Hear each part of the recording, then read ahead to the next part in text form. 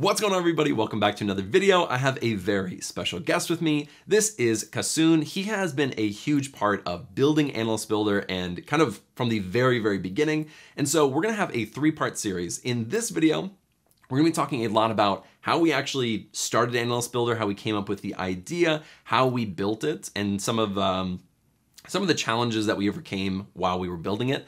We'll do another video where we're going to be talking about the challenges of a startup because, he's part of a startup, I'm part of a startup, we're building the startup together. So there's a lot of challenges that we've overcome over the past year and a half that we've been doing this. And then the last one, we're going to be doing the infrastructure of Analyst Builder because it is very complex. It's not super straightforward. Like most other websites are quite simple. This platform is extremely complicated and there were a lot of things that we had to change and fix over time. So that's going to be a completely separate video. But in this one, we're going to be focusing on how we started Analyst Builder. And so really quick, you just want to introduce yourself to this camera and then we'll start going after that. Hi all, I'm Kasun and I'm also running a startup called WaveSync. I'm actually working as the CTO of this company when we got contact with Alex. And yeah. Perfect. Well, let's start out by just kind of talking about how we got in contact with each other. So like, how did we start talking about this idea? And actually I'll start because this idea formed back in 2021. I had this idea where I was like, I really want to create courses. I've always wanted to do that. I didn't have time at that time, but I always wanted to create courses and I didn't want them to just be like a Udemy course. I wanted them to be more interactive and have more like be able to code in it, which you can't really do on a lot of platforms. And so I, started asking people, talking with people, trying to find, somebody who would know how to do this. And so I also posted online and reached out to a bunch of people. And then that's when you kind of messaged me and were like, it was like, hey, I think I can do this. So what is your recollection of that? Yeah, it's kind of a funny story, I guess. Mm-hmm. It's really funny. I was actually in an ATM queue. There's like a lot of people ahead of me. And I didn't have anything to do. So I was just checking, jobs posted in the platform. And there's someone who has posted about creating a remote code execution engine. And that was so weird for me, like seeing something like that in like a platform like this. Mm-hmm. So I kind of had an idea like how to do something like this. So I immediately messaged him. And that's how I came into contact with Alex. I didn't know him before, but after some time we got to know each other. So yeah, I think without that ATM queue, we wouldn't be even meet today. Yeah. Well, also, we started messaging and, this is a very specific project. There's a very specific idea and infrastructure behind it. And so I had an idea of how I wanted it done. And I needed someone who kind of already knew what it was. And so there were other people who messaged me saying they wanted to help with it, but they didn't really understand it. But then when you started, we started talking, I really felt like you understand what I wanted and already had a good idea of like how to do it. And so I think that was a big factor. And, I was like, this is the guy that I want to work with. Yeah. So yeah, actually this platform is, as you mentioned, that is quite specific and it's quite complicated. You need to have like, areas, you need to know a lot of things to like do this. Like you need to know internals of the operating systems and a lot of other factors to like build a platform like this. So I think that's when we initially talking about the platform, I think we mentioned about how we can execute code securely because that is the main thing we wanted. So we started there actually. Yeah. And then we came back to other stuffs. Mm-hmm. So we started tracking down the problem in the core, like which is the remote code execution engine. And from that, we built everything around it. Right. So that is the most complicated part there. Yeah. So we were, the tough part is we're starting from scratch. We have no base to build off of. So we had to code everything from scratch, which is, really tough.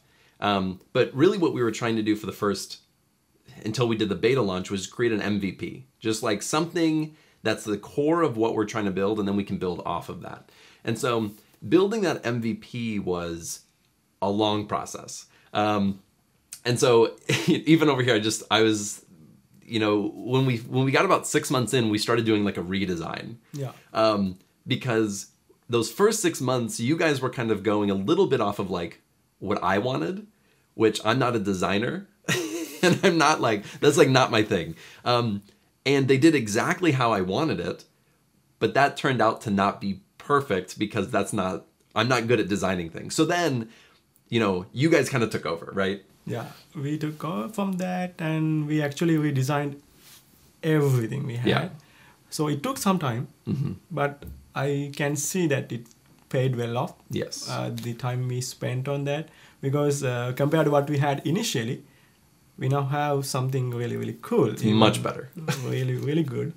And it took some time for us to we had to design everything from scratch at that point, and we saw that this is okay, but this is not what we're going to do, because this platform is really cool underneath, and we need to make it look like really also cool.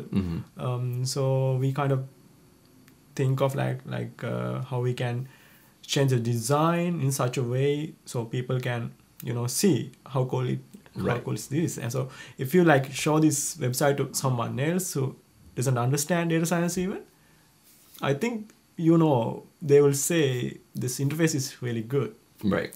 So that's the time we took to redesign everything. Yeah, you guys did a big redesign with the actual look and feel of it, but we also did quite a bit of a redesign on the architecture as well. Yeah. Because we needed to account for more users. Yeah. Which is, I'm really glad we did that, but we didn't have a full idea of how many users we would have at first. But why, how did that happen, and why did we choose to change our architecture halfway through the project? Yeah, actually this, that thing is that with most projects, you start with a very small user base, but, with Alex's background, it was quite challenging because we already have kind of people who knows Alex. So we had to think ahead, there can be a lot of users who will be incoming. Do you remember when we did the launch? Mm-hmm. Even before you announce, people started to register. Right. Right away when we just switch back page. Right. Switch back from the landing page to the actual website. So we were also surprised that people were always looking for this. Yeah. So this was something we had to tackle early on, how we can handle this unpredictable load of the users. Mm-hmm. So for that, we came up with, we used Kubernetes for that. So we'll explain this in a later video. Right, in the architecture video. Yeah, that covers almost everything we needed, handling this dynamic user load. And with this Kubernetes architecture, we also use some special tools which can actually do this dynamic scaling, which I'm going to talk in depth in next videos. Mm-hmm. Yeah, I think that part took probably the longest out of everything, was actually getting the remote code execution engine to work really well consistently, and then be able to scale with users, because we could have one day have 100 users, or the next day have 1,000, or the next day 5,000, and it has to work every time. So you can't have it failing consistently. That'd be bad for users, right? But also a big part of, like I talked about earlier, a big part of why I didn't just create a course and put it on Udemy is I wanted the integration of the remote code execution engine in the courses. And so we also didn't just build the questions page, we also built a full questions page. And with that, then you guys built an admin panel as well, which is, again, challenging. And so, I guess what were some of those challenges of just balancing all those different things? Yeah. So actually that, that this admin panel part, that was also quite challenging because we had to do a lot of stuff. This is not like a regular website. Right. So you have to do, that when you see questions, it has a lot of work under the hood. So we had to create the admin panel, facilitate these needs to add data sets, define data types, a lot of stuff. So we had to spend some time designing these things, architecturing these things, and the way we wanted to like incorporate data with the remote code execution engine. So this played a bigger part in this project. So we had to take some time to like design these things, like get these ideas into working. So some of them took some time actually, but basically it was like that it's something integrated. You have like a lot of stuffs working together. So the most challenging part was like creating this architecture which actually works with all these different components. So I think that was the most challenging part when you're doing that. Yeah. I mean, it really is. It like now that we've built it out and now it's working and it's like just really good, even just me looking at it now, I'm like, this is awesome. It's just amazing how it all works together, how it all is working in like unison. There's nothing that really fights each other. It all works collectively. And I think that's kind of tough because oftentimes when you're building something like this, you have conflicting priorities or conflicting architecture, which, as one does something, the other one shouldn't be doing something. It's really tough to do that. But then we finally got to our beta launch, right? That took about a year from starting the project to actually getting to our beta launch, which was I think it was October of 2023, right? Yeah. So it took about 1 year to get there, and then we had the beta launch. How did you feel about the beta launch and how it went, and opening up our year's project to like people and having them actually like use it? Yeah, actually that I think we had this landing page which people could register like to like a newsletter when we like opening up the website, and I saw like there were like 7,000 people, right? Mm-hmm. So it was like a large user base even for a beta launch. Yeah.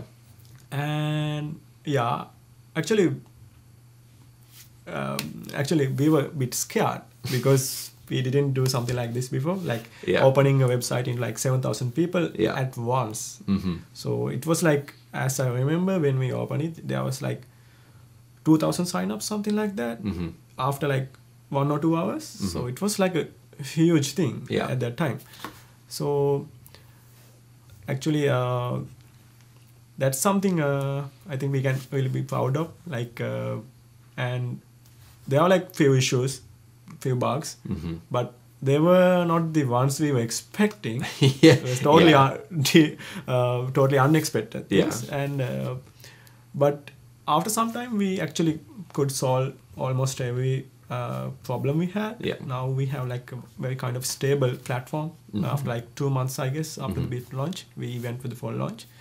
So I guess we had to like thank to the people who like were reporting bugs to us, like, and saying the things they wanted actually from us to like have new features, and they everything together made this website really awesome platform for everyone. Yeah, I would agree, because during the beta launch we had, I think during just the beta part, before we did the full launch, we had like 3,000 or 4,000 beta users, which is a lot of people. And then we had a Discord where people would give feedback. And like you said, it was a lot different feedback than I thought it was going to be. One, there was a lot of bugs. It was a new platform. So we had a lot of bugs we had to fix all the time. And as we fixed them, less came in. So now we almost have no bugs coming in, which is amazing. So it's like most of the bugs or issues are like things that I did. Like I wrote the wrong code here, or there's a typo in something I wrote. So almost nothing is about the platform anymore. It's just like things that Alex did wrong. But like you said, we got a ton of user feedback of, hey, this is what we want of the platform. And then you guys did just an amazing job of actually building it, kind of like prioritizing it and taking it in and being like, hey, this is the pattern that we're seeing. And then, doing that. I think, one of the most interesting parts of that whole process of the beta launch to the full launch was just seeing people actually like excited about it and taking the course or taking the courses and trying out the questions and, you know, really learning from it. I think that was the coolest part for me. But the second coolest part was people like really being wowed about everything we've built. Because you compare it to other platforms, even, you know, in the early days when we first launched, you compare it to that and people were like, this is an amazing platform. And that's hard to do on day one, you know? And so, you know, how would you say we kind of did that versus other platforms that maybe take 2-3 years to get to a place where they're like bringing in a lot of users? Yeah, so I think that when we were designing and doing everything with this platform, we actually thought of like, this is how users might use this website. So we initially built around that, and we understood that some things we couldn't get it right. Some people wanted to do things differently. And we took all these feedbacks and analyzed them with Alex, of course. And after that, we decided we need to do certain features right now. So actually, between these 2 months, between the beta and the full launch, we introduced ton of new features. Yeah. Like a lot. And if you remember, like if you're like a beta user who was in the early days, and if you like check it now, you would see the difference. Yeah. Even it's a huge difference. Like you can see that from your solution videos maybe, because what we had earlier versus now. So I think the best part was that we could listen to people to address the issues they had and build something they love and something they could, you know, use to learn things in a very efficient manner. So I guess that makes me also so happy. Like I have seen people in Discord mentioning about how they use the platform to, you know, change their career. It makes me so happy, like we help these people. Yeah. And also the other best part, I guess, people mentioning every day is the mobile capabilities. We initially didn't think any of the users would do this in mobile. Yeah. We thought that no, that's not going to happen. That's not going to happen at all. But who would actually do this on the mobile? But Yeah. when we were seeing the feedbacks, actually we designed this for mobiles as well from the day one. But we didn't think any of these users would use that. But we see the comments on LinkedIn, Discord, that people were actually using to practice the questions on their mobile when they were into grocery or something like that. That makes me so happy that these people are learning whenever they can with this platform without having a PC. And some people I saw, they don't own a computer, and they still can learn MySQL and Python and other every stuff through the website. Right. And that actually can change their lives. So I think that is one of the best part we did in the platform. Yeah. But what that makes it kind of outstanding from other platforms. Yeah. No, I agree. That was something that I really wanted it to be able to work well on mobile. I didn't know if people would use it. But I remember when I first started out and I was first learning, I was at work and I wanted to learn, but you know, on the job, you're not supposed to use a company computer.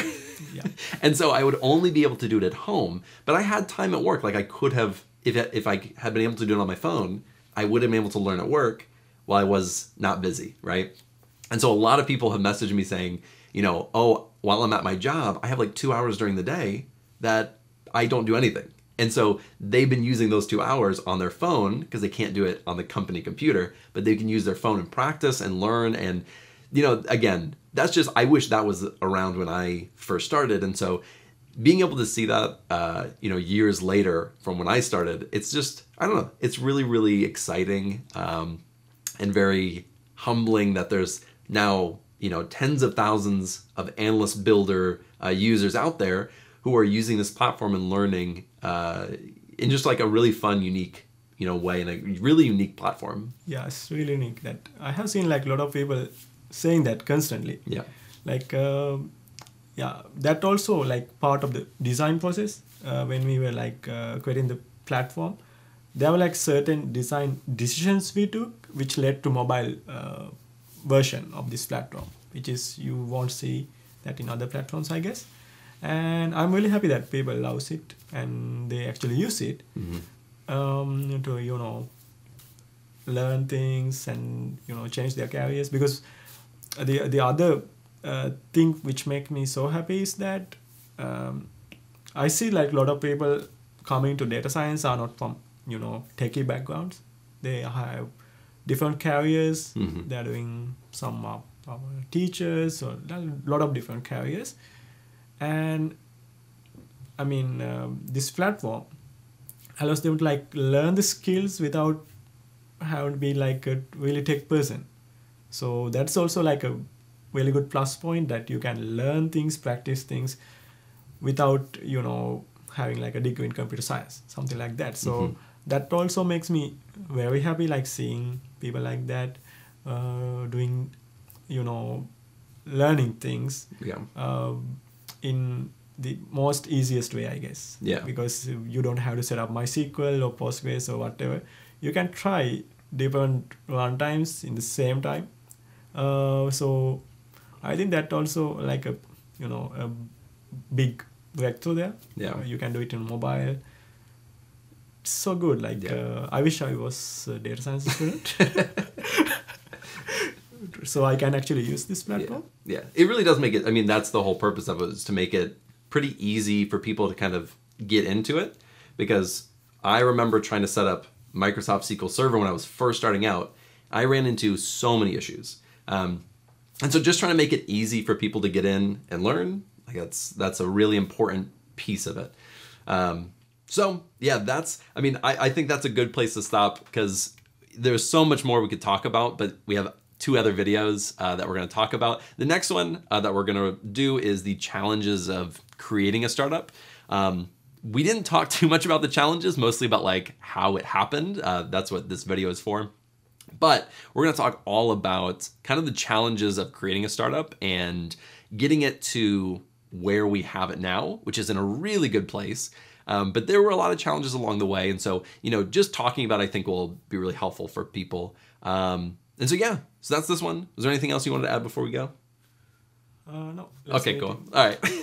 All right, cool. Well, we're going to finish out this video. We're going to start, we'll record this challenges of a startup, and then we will see you in that next video.